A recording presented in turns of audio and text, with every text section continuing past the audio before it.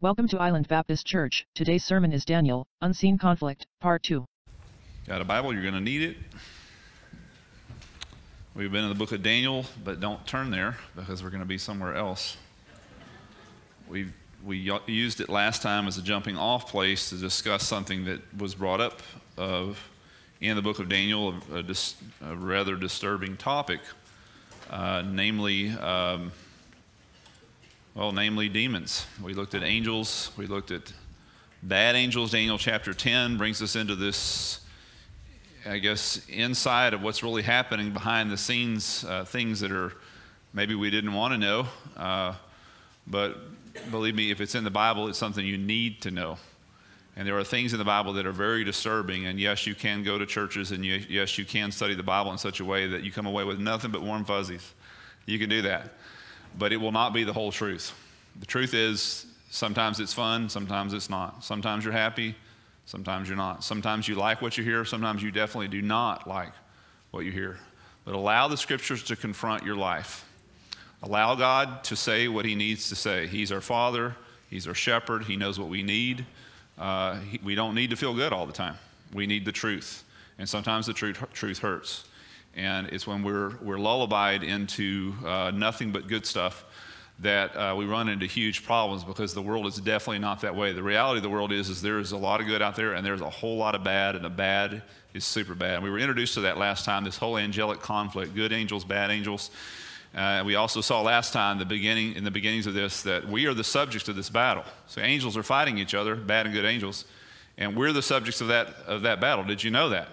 If you did not know that, you've got a problem, because you're missing out on a huge section, a huge slice of Scripture. I would definitely, not even a slice, maybe like a quarter of the Scriptures you're missing out on. So we saw this entire world, that the entire world, and maybe the most disturbing thing that we learned last time, at least it is for me, maybe not for you, the entire world and every person in it is under the dominion of Satan, who is not a Christian.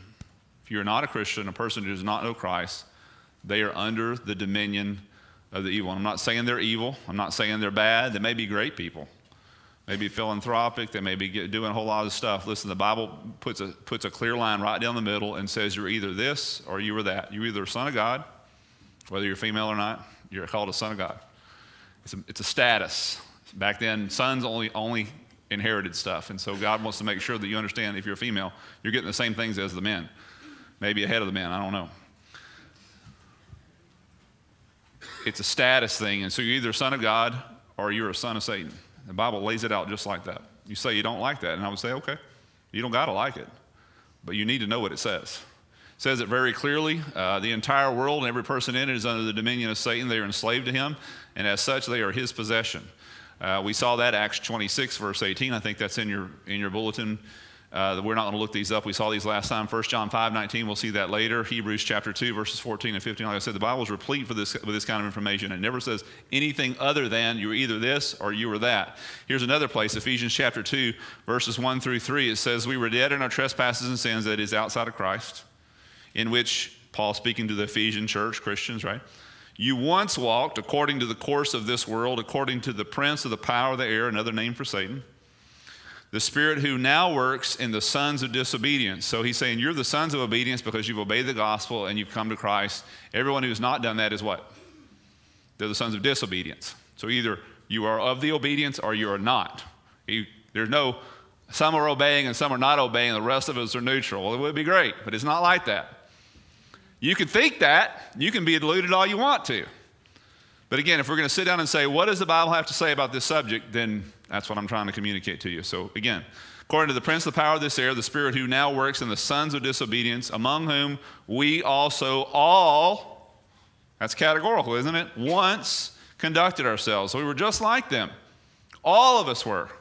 To be outside of Christ is to be under the thumb of this prince of the power of the air, to be a sons of the disobedience, fulfilling the desires of the flesh and of the mind, where by nature, children of wrath, just as others. How many others? All the others. All of them. Like I said, this may be disturbing for you. As they say, build a bridge because you're going to need to get over it. You really are, because that's just simply what it says. And we need to deal with it. We need to hit it straight on. So we saw this, that not only is there an angelic conflict, but in more recent years, maybe centuries, there's been escalation in this conflict, namely this, that no longer is it a battle between just angels, the good ones and the bad ones. The Son of God himself, the person of God, God himself in the person of his Son, Jesus Christ, has actually invaded this territory of earth in physical form. That is the story of the Bible, and effectively, really the story of the New Testament, but effectively the story of the entire Bible. Jesus has invaded to do very specific things: deliver, rescue, save, redeem, namely rob the devil and his demons of their possession. This is very plain in the scriptures. Again, watch Luke chapter 11. If I cast out demons, Jesus speaking, he's just been accused of casting out demons by the prince of demons, is what the Pharisees, because he has a bigger demon in him. That's how he's able to cast out these smaller demons. That's effectively what they say. He says, okay, if that is so, if I cast out demons nonetheless by that, then Satan's divided against himself. But he says, if I cast out demons, as he says there, by the finger of God, then the kingdom of God has come upon you. So in other words, he's saying, how do we know the kingdom of God is among us? Because he's plundering that which has belonged to the kingdom, the domain of Satan up until this time. And that's exactly what he does. When a strong man, speaking of the devil in this case, or a demon, fully armed, notice the way he describes them, guards his own house, that's the way he describes us, human beings who are under the dominion of Satan. His possessions are undisturbed. So every person outside of Christ is a possession of Satan. Not saying they're possessed in the strict sense, in the pejorative sense. I'm saying in the sense of they belong, either you belong to God or you belong to Satan. No options out there. We're sheep in this world, and they are wolves, or they are shepherds. There's either wolves or shepherds out there. There are no options for us. Either one or the other. Like I said, you may not like that. That's okay. I cast out demons by the finger of God, and the kingdom of God has come upon you. When a strong man fully armed guards his own house, his possessions are undisturbed. But when someone stronger than he attacks, speaking of himself, he attacks him and overpowers him, and he takes away from him all of his armor in which he has trusted, and divides up his plunder. What is he talking about? He's saying, this is what I'm here to do. I'm taking that which belonged to Satan up to this point, and I'm removing it from his possession. And the only reason why I can do this is because I'm more powerful than him. I have greater authority. It's the Son of God. So we're going to be learning more about this whole issue of demon possession. And I said last time we're going to be talking more in detail of what demon possession is this morning and next Sunday, and maybe even the next Sunday. I'm not sure. There's a lot in the Bible has a lot to say about this. It's amazing how much little we know about it. We know a whole lot about we think we know a lot about what demons say, and yet when we compare to what the scriptures say, it doesn't agree. Why? Because we're learning our stuff out there. We're not learning our stuff in here. Let us know what the Bible has to say. Let us know everything the Bible has to say, and let us not go beyond what the Bible has to say. Everything you need to know that you need to know, not everything there is to know, but everything there is that you need to know is in the scriptures. So learn it. Let's learn it together. So Luke, are you ready? Now, I said we're not going to be in Daniel. We're using it as a jumping off spot. Turn with me to the book of Luke, chapter 4. Luke has a lot to say, as do the other Gospels, but Luke especially has a lot to say. We just saw, there you go, Jesus speaking about demons and Satan and what he claimed to do here in Luke chapter 11. Luke chapter 4, we're going to look at a particular incident where the plunderer, Jesus, comes to take his possessions from our possessions, that which Satan had possessed. So Luke chapter 4, beginning down in verse 31. We're going to be looking at this more closely even next time and what happens here and why the demon does what he does, but we're going to be kind of going over in a cursory way this morning. It says, it came down to Capernaum, the city of Galilee, right dead on the Sea of Galilee. You need to go and see it. And he was preaching to them on the Sabbath. That would be a Saturday, because that's when they met. They were amazed at his teachings, and his message was with authority. So he's not quoting other people. He's not saying, Rabbi so-and-so said this, and teacher so-and-so. He says, thus saith God. Here it is, right in their face. They were amazed at that. Nobody did that. And there was a man in the synagogue possessed by a spirit. Now, I would suggest to you, this guy was a regular attender of this church, if you will, this synagogue. But something was different today. The plunderer came to church, and things change. So the demon outs himself right in front of everybody. He cries out in a loud voice and says, what do we have to do with you, Jesus of Nazareth? How have you come to destroy us? Why does he say that? Apparently that Jesus is going to be doing that. I know who you are, the Holy One of God. Why would he say that? Why doesn't he lie? Why doesn't he say, I know you're a faker, you're not really the Son of God? Unless he's got a reason to do this because it's undoing something that Jesus had planned. I would suggest to you that's what's going on. Anyway, he comes out and notice Jesus shuts him up because he doesn't want him saying that. Even though, isn't it not true that he is the Son of God? So there's certain people you want promoting you and other people you don't want promoting you. And a demon is not one you want promoting. So that's a simple answer. There's a bigger answer. We'll look at it next time. Jesus rebukes him and says, be quiet, come out of him. And when the demon had thrown him down, it says in their midst, he came out of him without doing him any harm. Notice this is not a psychosis. This is not a psychoanalysis. This is not some kind of physical problem. This is an actual spirit that was in control of this man. Like I said, you don't like that, you're going to have to deal with it. This is not a way, it wasn't an Old Testament or old way in which they described psychological, physiological problems. These are sentient, intelligent, real creatures. And they talk, they overpower, they're lucid. With amazement, he throws them down, and they say, with amazement, it came upon them, they discussing to one another, verse 36, what is this message? For with authority and power, he commands the unclean spirits, and they come out of him, and the report about him was getting out in every locality in the surrounding districts. One of several things for us to take notice of here, the first thing is that this is the first miracle recorded in the book of Luke that Jesus performs. There's the miracle of his virgin birth and that kind of stuff, but I mean that actually Jesus performs. The first one recorded in the book of Luke, now we're all theologians, right? What is a theologian? A person who studies God. That's what we all are. That's why you're in church. If you were not a theologian, then you need to be somewhere else because that's kind of what we're doing in here. We want to learn and grow in God, right? Where we're going to find that out about? We're going to find it in the Scriptures. So we're growing and learning of what God has to teach us, and it's confronting our belief system. It's confronting what we've always taught. It's confronting what Mama told us was true, and it's actually turning out to be something different possibly. I don't know. So we're theologians here together, and so we're going to ask a theological question is, why does Luke bring this up as the first miracle of all the miracles? Jesus made other miracles in other places before this, so why does he bring this up as the first miracle of choosing? He can only say certain things. He's got a certain limited space he's going to put in his book, so why does he orchestrate it this way? Well, orchestrates it this way because it's the theme of the whole chapter. If we'd had time, we could read the whole chapter. We'd see the chapter starts out with Jesus being led in the wilderness after his baptism, tempted by Satan for 40 days. You think, you had an afternoon with Satan and you fell miserably. Jesus, 40 straight days with no food being tempted by the devil. What was that like? Horrible. And then he goes from that temptation straight to his hometown, which is Nazareth, and he goes into the synagogue. This is the previous Saturday, so like 7 days before. And he says this when he's given the opportunity to speak for himself. If you look there in verse 18 of the same chapter, take a look. So the way a synagogue is run is if you have a special speaker that comes into town or a person other than your regular cantor, the regular preacher who would be a certain person who was respected as a rabbi, you would ask them to come and do the scripture readings. And then they would have a seat. They wouldn't stand up like I'm doing. They would have a seat somewhere in the front, and from a seated position, they would begin to teach the people about what they felt like that scripture says. Jesus goes straight to the book of Isaiah, and he picks this passage. Look at verse 18.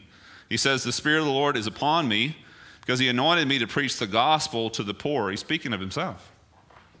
He has sent me to proclaim release to the captives. Captives to what? It's the theme of the whole chapter. Recovery of sight to the blind, that set free those who are downtrodden. Free from what? To proclaim the favorable year of the Lord. Then he closed the book, it says, gave it back to the attendant, sat down, all eyes were upon him, and the synagogue fixed upon him, and he says, it began, today this scripture has been fulfilled in your hearing. And then the very next thing is this miracle in which he delivers this man from this evil spirit. Why? Because Luke is aiming you at something. He's trying to show you this is what Jesus came to do. Plunder the one who had possession of all of us. Take away from him that which he owned, that which he controlled. Underneath the boot of Satan, he comes and knocks him off and takes that which belongs to him. It's the theme of the whole chapter. It's the theme of Jesus' entire ministry, as a matter of fact. We see that in multiple cases. So and for instance, as it says right here, 1 John 3:8, the Son of God appeared for this purpose, to destroy the works of the devil. The devil's not some psychological position, not some psychosis, not some force. The dark side, he's not that. He's a real, sentient, being, someone you can't see, and I would bet you wouldn't want to see. But he's real. Jesus came to destroy his works, and that's the whole movement here of Luke here in the 4th chapter, and really for the rest of the book of Luke. So we have this. So first thing we need to see is that this is the first miracle in Luke, and ask the question why. Second thing we need to see here is we need to ask the question, and maybe we haven't, but we really need to ask this question: where do they find this demon-possessed man? Or I should say, where does Jesus find this demon-possessed man? He's down in the lower part of town, right, in a dark place. You shouldn't go there in the dark, because there's a lot of trouble and stuff. And outside of a strip joint, he comes across this guy, demon-possessed. Isn't that what you think? I mean, if I said, let's go find a demon-possessed person, where would we all go? Right? Isn't that right? And it really is. It demonstrates the fallacy in the way we think, because this guy's in church. In fact, I would suggest to you, because he's a local synagogue guy, he's a local Capernaum, he lives there, he's a successful individual. They had to have 20 men in order to form a synagogue. We got a synagogue here on our island. You have to have 20 males. I don't care how many females you got. You got to have 20 males, right? I don't know why. Just the way they are. Based upon the male membership. They had to have at least 20 males in Capernaum. He's one of these guys, one of the 20, one of the 40, one of the 80, whatever it was that formed the synagogue. I would suggest to you, I can't prove it, he's there every single Saturday as they read the scriptures, as they explain them. He's a respected person in the community. Why would they let him in there otherwise? If he's some raving lunatic marching around with half his clothes off, why is he in church? Why is he allowed in there? He's allowed in there because he's none of those things. He's a well-known person, respected person in the community. Again, I can't prove that, but I think the consequences of the circumstances here strongly speak to that. So this, in many ways, assaults our typical view of demon possession. First of all, we think that demon possession is the crazy people out there. Like I said, it's the crazies. Again, we're told by our society, demon possession is the way they used to describe what we now know as psychosis and psychological issues. No, it's not.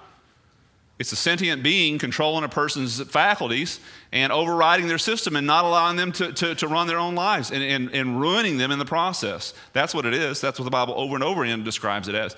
But again, we think of these as crazy people, and there are some in the Bible that are that way. We've got a little boy that's thrown on the ground and foams at the mouth in the New Testament. Got another guy who's been living naked in the tombs for years. We're going to look at him next time. Possessed by a legion of demons. By the way, a legion is 6,000. We don't know if they're demons, so we don't know if there was actually 6,000. I mean, they're liars anyway. Could have been 600. They just like to lie. But I'm thinking they're probably not lying to the Son of God, nonetheless, just as an aside, something to think about. But demons don't always cause lunatic behavior. They just don't. They would love for you to think that, though. They would love for you to think you find demons, you're going to have to go to the worst parts of town. Find the worst people. They would love for you to think that, but that's simply not true. It's not biblically true. It's not true just from observability. It's not true from just simple logic. Demons are not like, demons would prefer to make you very religious. They can also operate that way. Jesus describes the Pharisees, we're going to look at the verse here in just a minute. He describes the Pharisees as a generation of people from whom a demon leaves. The demon leaves. It leaves and goes to dry places, it says, and goes back to his own house, speaking of the man, and takes with him 7 more demons worse than himself. He says, that's the way this generation is. Speaking of the Pharisees. The Pharisees were the movers and shakers of the day. They were the wealthy. They were the business owners. They were the landowners. They were the politicians. That wouldn't surprise you, they're demon-possessed, right? That one, definitely. They were not nuts. They were not raving lunatics, foaming at the mouth, rolling down hills and living in the tombs. They were none of those things. But the demons would love you to think that's demon possession. Jesus describes these people as not only demon possessed by one, but multiple demons. Who killed Jesus, by the way? You think they weren't demon possessed? It wasn't the guy out in the tombs. It wasn't this guy in the synagogue. It wasn't the little boy demon-possessed foaming at the mouth. It was these politicians. It was these religious people. You think they were controlled by demons? Oh, boy. Be careful what your definition of demon possession is. They can make you look very religious, very prosperous. These Pharisees were well-educated. They were wealthy. We saw in the book of Daniel, chapter 10, these demons were behind, it says, the prince of Persia, the prince of Greece. The angel says, I was detained by the prince of Persia for 3 weeks. So I got a sentient being that's controlling a godly angel for 3 weeks until Michael, the archangel, it says, shows up and delivers him from his possession. Isn't that interesting? Isn't that convoluted to some of the things that we think? Behind the best minds in history were some of these Persian rulers. The best mind, he says, I'm going to fight the king of Persia, and then I'm going to go fight the king of Greece. Who was that? Alexander the Great. One of the most brilliant military minds that has ever lived. And yet behind him was a demon? Yeah. Because they're not dumb. They're very smart. They've been around for thousands of years.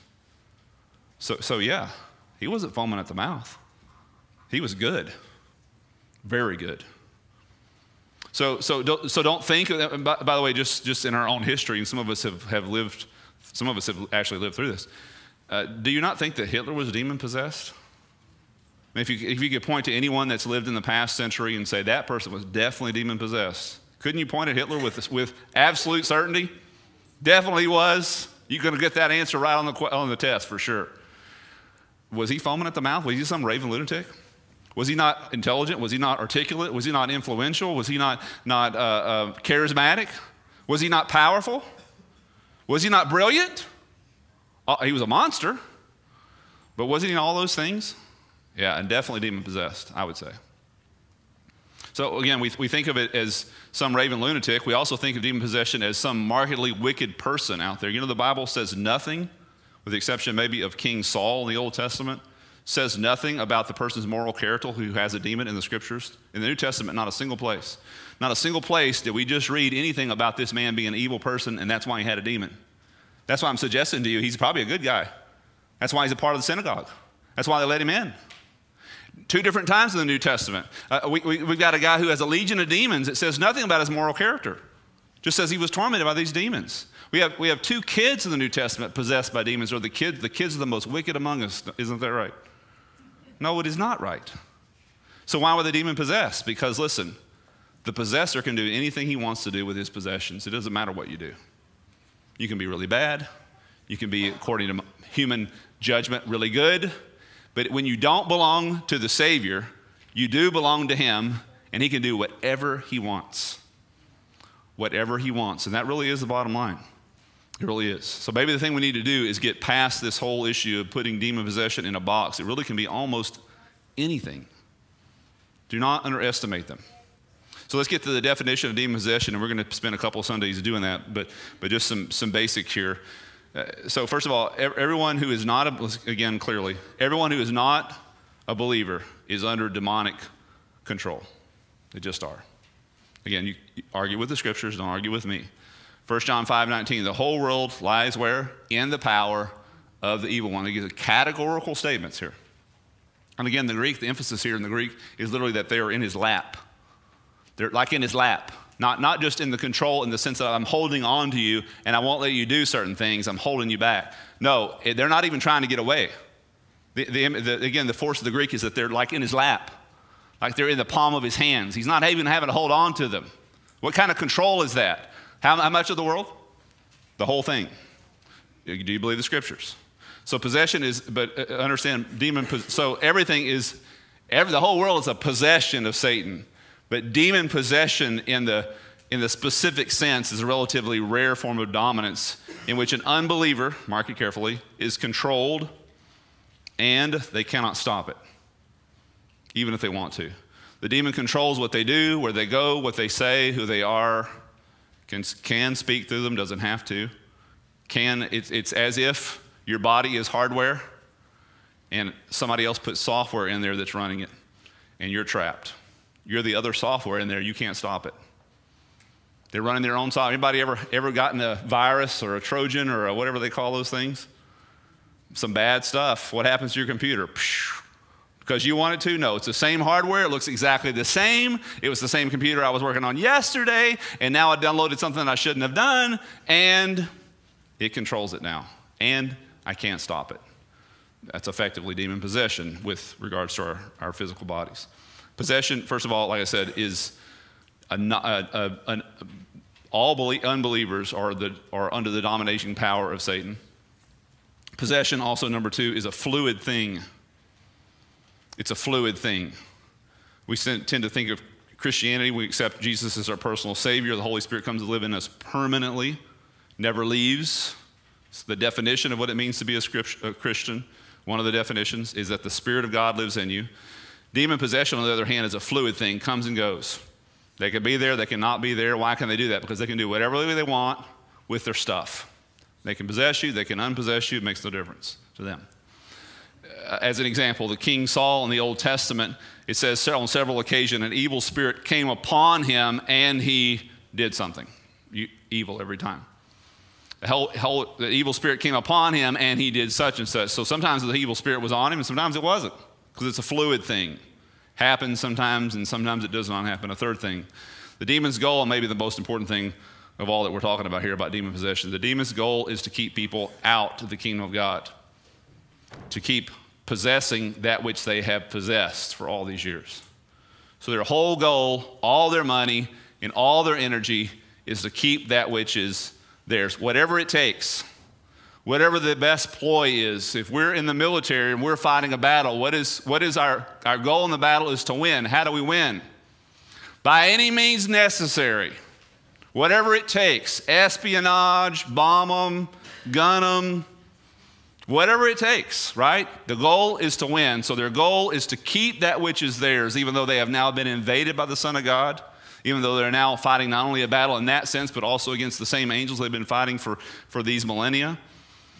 They may do that. They may do this control. They may do it through an overt control in the classical sense that we understand demon possession, but I would suggest to you that's very rare for them.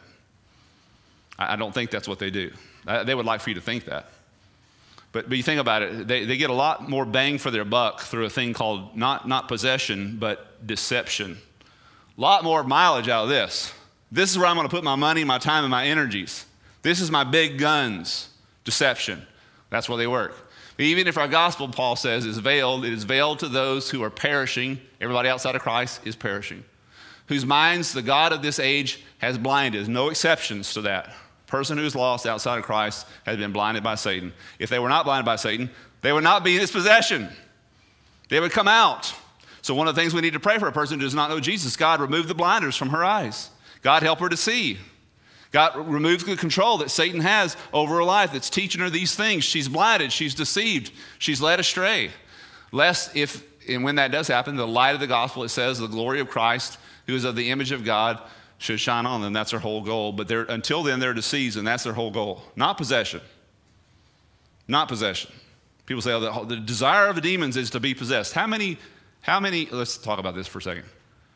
How many truly people manifesting demons have you seen compared to how many deceived people have you seen? No, maybe 3 in my whole life as a pastor for 25 years. Truly, I could say, and not even sure. I mean, they don't wear a label, I'm demon possessed. I mean, just like, wow, that person's, looks like it to me. As compared to deceived people, hundreds of thousands of them. So where are they putting their main money? They're not stupid. Why control one person when I could control thousands of people, you see? Again, just simple logic would tell you that that's true. So they're gonna be emphasizing the teachings, the deceptions, the blindness. That's their primary ploy. Think about it. If I'm a demon and my main goal is to keep people out of the kingdom of God, I'm going to major on the things that get me the most bang for my buck. And so what am I going to do? Am I going to be messing with some homeless person underneath the causeway over here? By the way, that would be in the water. That probably wouldn't be homeless very long. Underneath the bridge somewhere. Would I be messing with a person like that? I'm not saying they can't be demon possessed, but that's typically our ideal. Oh, it's this guy living in a cardboard shack underneath a bridge somewhere. Maybe he is demon possessed. I don't really know. But if I'm a demon, or if I'm a person, I'm thinking that's a stupid demon doing that. I'm going to be going after people who can get me a lot more mileage. Heads of state, power brokers, government officials, religious teachers, seminary teachers. That's who I'm aiming at. Why would I waste my time with this guy? So I possess him, he turns into this raving lunatic, and that's going to convert who to my way? Who's going to follow that? Oh, I want to be just like him and live underneath the bridge. Foam at the mouth. They would love for you to think that they're that stupid. They're not. They're definitely not. They're going to go after especially teachers. I mean, look at the creators of false religions that we have around in the world today, throughout the world. These guys, with almost no exception, as their testimony of why they had to recreate the scriptures, they wrote their own Bibles or their own testimonies or whatever, and why they have to dominate and control people. Their testimony always begins with some story of an experience they had with some angelic being in which they received these texts and these documents. And of course, we're wondering, was that a good angel or was that a bad angel? I'm thinking bad. Definitely bad, because they do the same thing that the devil did in the Garden of Eden. They call into question the scriptures, and they call into question the character of God. And anytime and every time you see that, you know you're dealing with a demon or Satan himself. Notice, it's his ploy. He's not giving up on it because it works. The serpent says to the woman, "You will not surely die." What did God say? The exact opposite. In the day you eat of it, you will die. They did spiritually die. You will surely not die, he lies to her. For God knows that in the day you eat of it, your eyes will be opened and you will be like God, knowing good. What is he saying? God's holding out on you, sister. God's not as good as you thought he was. There's good stuff out there for you, and God's holding you back. He's not telling you the truth, and he himself is not truthful. And that is the characteristic of every single false teacher. Why? Because they're demonically controlled. They speak just like the serpent because that's who's behind them. That's where their stuff comes from. They call into question the Word of God and the character of God, and they won't find an exception to that. So again, we think of demon possession as some lunatic foaming at the mouth. Who would want to be that? Again, my goal is to keep my possessions, and so my way to convince people to stay in the kingdom of Satan and not go into the kingdom of God is to roll the person I control on the floor and have him foam at the mouth, have him scream and holler. Who would want to follow that? You know, yay, I want to get on that. I want to join whatever church he's a part of because that's awesome. No. They would love for you to think they're that stupid. They're definitely not. Again, we should expect, therefore, the majority of demon possession to look like this: literate, articulate, convincing, religious, seemingly sound and well thought out arguments. We should expect all those things. Not somebody foaming at the mouth. Not to say that they can't do that, but let's not put it in a box. So we need to spend our final time here looking at something, another question I think is more important than what is demon possession.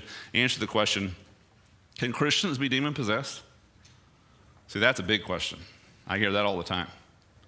Can Christians be demon? It's scary stuff. So these sentient evil beings that have nothing but evil in all that they are and all that they, can they control Christians? And the short answer is no. That is the truth. But I will tell you something. Pastor Bill said it's not true, so it must not be true. That'll not get you through a dark night, not even half the night.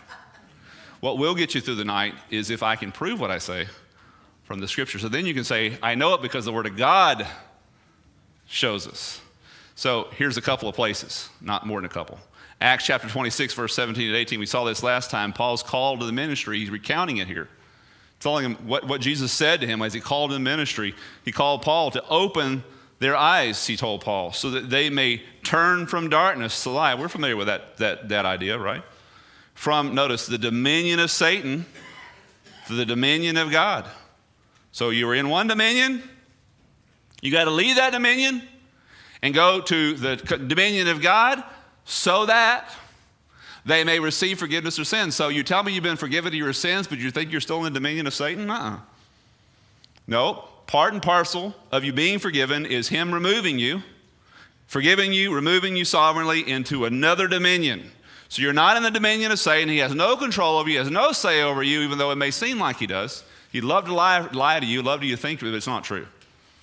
So it's a dominion change. Can't be possessed. I've left that dominion. 2 Corinthians 6:15 and 16 says, or what harmony has Christ with Belial? Belial is another name for Satan. Or what has a believer in common with an unbeliever? You say, well, I work with unbelievers all the time. We got a lot in common. No, not in some respects, yes, but not in what he's about to say. Or what agreement has the temple of God with that of idols? So a person who is saved, the great definition of a saved person, for it says we are the temple of God, the living God. So a great definition of what it means to be a Christian is that a Christian is a person in whom God dwells. They are the temple of God, right? biblically. So a person who is not saved is what? The temple of what? Yeah, idols. So you're either a temple of God or you're a temple of demons. You're either a place where God lives or you're a place where a demon can live anytime he wants to. You can stop over, you can call yourself a hostel, a hospital, a hotel, but it's for demons only. By the way, do you think those same demons are going to go find themselves in a house that belongs to God? Again, don't mix up, we call this place the house of God. We're talking about mortar and brick. We're talking about physical bodies in whom spirits dwell. The Spirit of God dwells in you. You think a demon's going to find himself in a place like that? No. No way. Jesus steps into a brick and mortar place called a synagogue in Capernaum. And as soon as he steps in there and starts saying anything, this guy who'd probably been there every single Saturday starts saying, "Whoa, what are you doing in here? I know who you are, the Holy One of God." And Jesus got to shut him up. Why? Because, man, he can't be in the presence of that kind of stuff. Scared to death of that kind of stuff for all the right reasons. So why would a demon come and live inside of a body who is possessed by the living God? It doesn't make sense. Not at all. We saw this one last time in Matthew chapter 12. Now, when the unclean spirit goes out of a man, now Jesus just says that as if we all know that that can happen. Like I said, it is a fluid thing. We get our understanding of demons from the scripture, so apparently they can leave anytime they want to. Why? Because they can do whatever they want to with the stuff that's theirs. Then it says, because why? They're sentient, intelligent beings. I will return to my house. What is he talking about? He doesn't live in a brick and mortar house. He lives in a physical house called a human body. I will return back to the guy I left, if you will. And when it comes, he finds it unoccupied, so the house is empty. So a person outside of Christ is an empty shell? No, they live there. Me, I'm living inside my body. I don't know about you. Some people don't think they are. But I'm a human spirit living inside of a physical body, and I have control over that. But if a demon decides he wants to come in and I don't have another resident in there, namely the Son of God, I got myself some problems. He can just do whatever he wants. And that's what he does. In fact, not only does he go back in, it says he takes along with him 7 other spirits more wicked than himself, and the condition of that man is worse than it ever was beforehand. So think of yourself as a physical, as this temple of God. God resides in me. He's a permanent resident. So a demon's going to come knock on the door and say, "God, I want to live in the back room." No. Definitely not. Christians cannot be demon-possessed. Christians, though, definitely can be demonically influenced. And let me just say this to you very clear. Everybody wake up for just a second. Come on, I know. It's tough, I know. I'm about to fall asleep myself. Hear me carefully. All Christians are demonically influenced. There aren't any exceptions to that. All Christians are being lied to. All Christians are being led astray. All Christians are being tempted at the area of weakness. Why? Because they're after you. They can't do anything about you because now you're in the kingdom of God, but they can stop you from doing anything out there that would change their possession level. They want to keep what their stuff is, and you're the one with the message of power to stop them in that, and they want to restrict that as best they can, and so they are coming at you. All Christians are demonically influenced. Well, I'm not demonically influenced. Well, then I would like to come and live with you. I don't know what kind of bubble you live in, but it must be awesome where you live, because in my house, we're demonically influenced. We've got to fight it all the time. I would love for there to be a place where there was no demonic influence. As I understand it, that's heaven, and this isn't it. So if you got heaven at your house, man, I'll pay rent, whatever I can do. I'd love to come over there. They're always trying to get at us, always, but be certain of this. Satan and his demons have nothing on us, nothing in us. 1 John 4:4. You are from God, little children. You have overcome them. Not will, but have. Again, you got these televangelists saying we've got to overcome the demons and all this stuff. No, it's already been done. Because greater is he who is in you than he who is in the world. It's an absolute. He has nothing in us. Go back. I know we ran around a lot here. Go back to chapter 4 of Luke. I don't want us to look just one more time here at what this guy with the demon says. I think it's instructive. I think it's important for us. And we're gonna end up with this. Luke chapter 4, look at verse 34. So Jesus walks in, starts preaching the same thing he's been preaching all the other synagogues. God has anointed me to proclaim release to the captives. And sure enough, here's a captive in this synagogue, in this worship service. So the demon shouts through this man's voice, "Ha, what do we have to do with you, Jesus of Nazareth? Have you come to destroy us?" Why does he say that? Because apparently Jesus can do that. "I know who you are, the Holy One of God." Well, that's very interesting. I said earlier we're theologians, right? So all those pseudo-theologians in this synagogue, place is packed, we're not saying this. These pseudo-theologians are not really sure, even after it all takes place, who is this? Speaking with authority and casting out demons. They're not even sure who he is. The demons is absolutely certain who he is. He knows exactly, "I know you're the Son of God. I know exactly who you are." It's very interesting how theologically sound this demon is. I would suggest to you they all are. They all know the story. They all know his power. They all know how it's going to end. They all read the Bible. They are, I would suggest to you, the demons are some of the most fundamentalist among us. Indeed. They have to know it. They have to. It's their bread and butter. So again, back to I think a very important question. Where does Jesus dwell today? On earth, Jesus is dwelling where?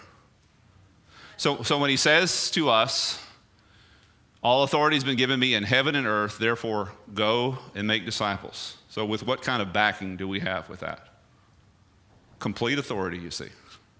Complete authority. Not going around binding and cursing and doing all that. I mean, you deal with demons as they come up. No, preaching the gospel, the truth, which is what? Which releases people. It's the power of God unto salvation. It translates them from the domain of darkness into the domain of light, and all our bindings and cursings and all that kind of stuff. And I'm not saying necessarily we shouldn't ever do it. I'm just saying it shouldn't be the mainstay, because it's not the mainstay of Scripture.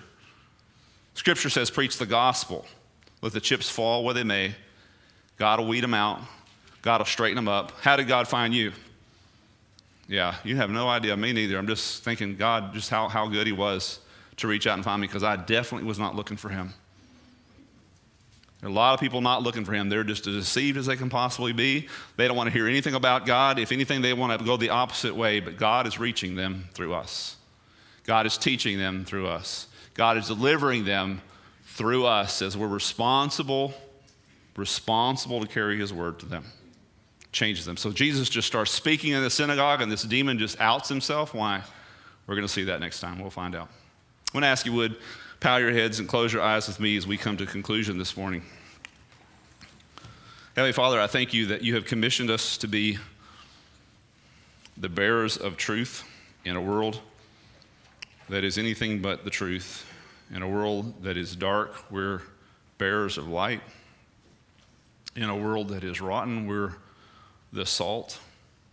You didn't say we don't just have the salt, we don't just have the light. We are the salt. We are the light. You've left us here with your Spirit so that everywhere we go, also there goes God. There goes God living inside that person who has surrendered themselves to him. God, I pray that as we speak to those we love this week, we remember that it is all of God living in us and the authority of God that's with us. As we go to our co-workers, as we go to our friends, we would remember that it's all of God living in us and all of God that's given us this commission and this authority and power to do the things you called us to do. God, I pray for great courage. I pray for great, great heart for a world, God, we've forgotten what it's like to be under the dominion, under the boot, under the control of that which is completely, utterly evil. Thank you, God, for taking us out of it. Help us, God, to look back with great compassion to those who aren't out yet. We pray these things in Jesus' name. Amen. Thanks for visiting. Find us at www.islandbaptist.org.